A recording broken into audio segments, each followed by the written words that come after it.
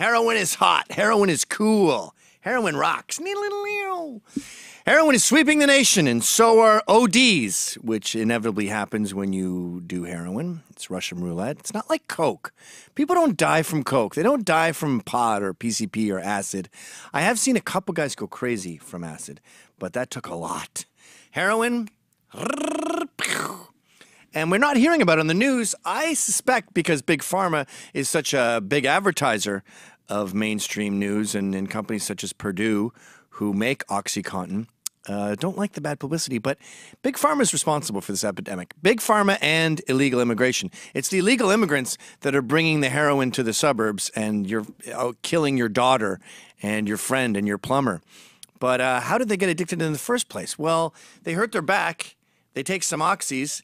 These are expensive. They get addicted. It's the most addictive drug on earth. Oxy is heroin. Heroin is just shitty oxy, really. And eventually they hear about a cheaper version of oxy called heroin, become addicted to it. Now, I've seen this happen quite a bit. Coming from a punky background, I think my total is 12 friends and acquaintances died. Buddy just died the other day. I hadn't seen him in a long time because heroin it's like a Rasputin. It sits on your shoulder and it says, get away from anyone who doesn't like me.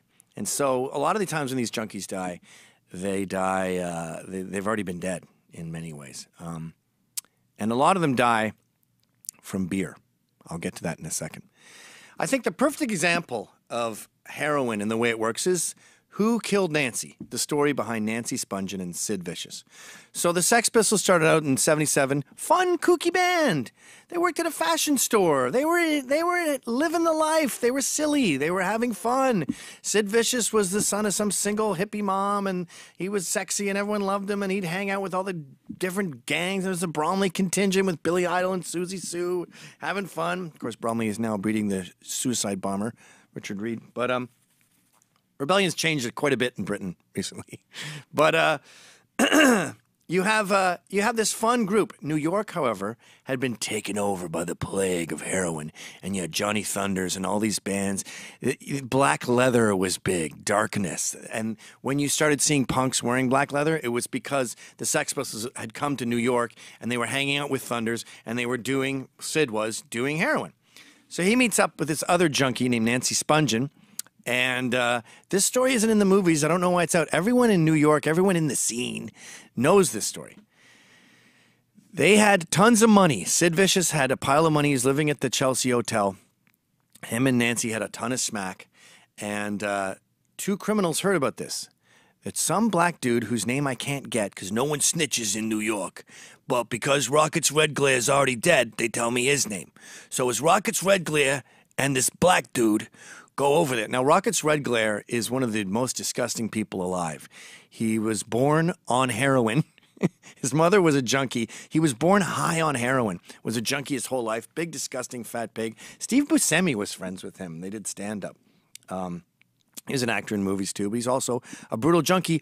100% of his life. 100% of his life, this guy was on smack. Anyway, hey, I hear that Nancy and Sid got some stuff. So they go over there. Yeah, we go. The way you do Sid Vicious, by the way, is you exhale. Yeah, I got a bit of dope. Come on in. So they come in, they do a bit of dope. And then they go, Nancy and Sid pass out, of course. Fun drug, by the way. Let's go to a sleeping party. And they go, Rockets and the black guy go, let's take all their shit. So they start taking their smack and their money. And Nancy wakes up and goes, hey, what the fuck you guys doing?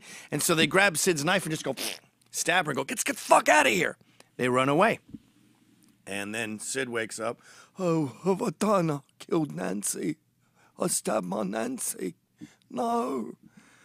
And he gets very depressed. Now, this is a big way junkies die. I'm kind of going off at a tangent here. The purpose of this video is to say heroin is bad for you. The hook is Who Killed Nancy. But here's a little tangent on how people die of heroin. People die of heroin from Budweiser. Sorry, Bud, but it's your fault. What happens is they get clean, and they've been doing lines or shooting up, however they do it, and their tolerance is this high, $350 a day is a typical habit.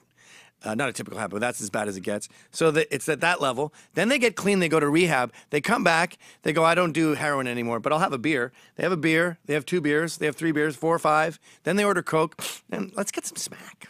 Why not? I'll do a bit. And then they get the heroin, and they do the level that they were doing back in their heyday. But their body's tolerance is gone. And this is what happened to Sid. He was in jail for, I think, a month and a half, 2 months. And his tolerance was down to nothing. They have a big party for him. He was in jail he was accused of killing Nancy because in a drunken stupor, he sort of confessed. And he did smack, big, huge dose, probably a giant bump, or maybe he even shot it, and died that night. His mother discovered him. So why am I telling you all this? Well, one is juicy gossip that I know how Nancy died and no one else seems to know. And 2, now that heroin is big, I want you to know I've been there. It is a death sentence. If your daughter is acting sleepy, if you're noticing painkillers are gone from your medicine cabinet, that's not truancy. That's not rude. That's not mischievous. That is a death sentence. Jungle juice is mischievous. If they break into your liquor cabinet and they make a jar of gin, vodka, and whiskey, remember those days? Blah. That's rude. That's naughty. OxyContin is different. OxyContin is a one-way ticket to heroin, and heroin, even if you quit, often because you quit, is a one-way ticket to death. Trust me, I'm punk. Hey guys, thanks for watching. Please subscribe to Rebel Edge